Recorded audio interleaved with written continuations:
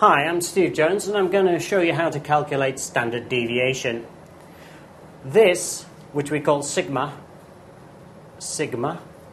is the symbol for standard deviation. This is a very important quantity in science and maths generally, as we need to very often work out how much our results are accurate, whether they're close to the result we want or whether they're further away. But the first thing we have to do is work out what we call an arithmetic mean.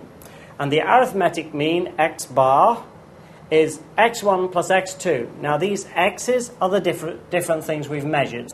All right, if I now do a series of readings in an experiment and I get a series of readings that look like 6.1, then 5.9, then 6.0, then 5.8, then 6.2, and then 6.0 again.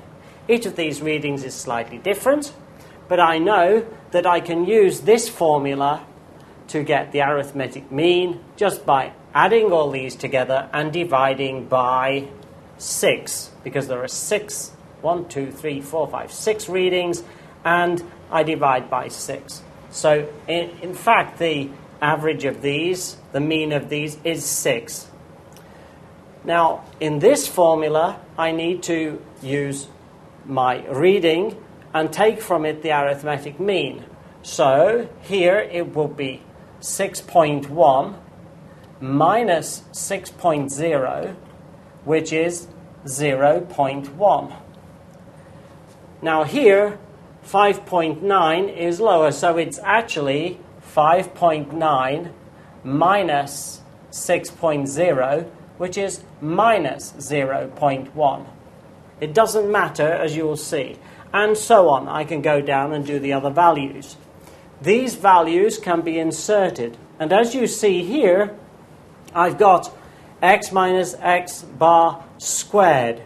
By squaring it, what I'm getting is something which removes the negative sign. So I'm going to get the positive sign all the time.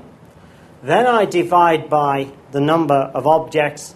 And finally, I square root the result, which is a positive number, and gives me a number. And the number is going to be around 0.15.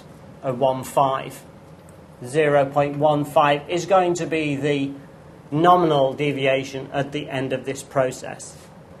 So the reason for doing this is that I can say that whatever my result, if I've got a result around 6, it's good to within 0.15.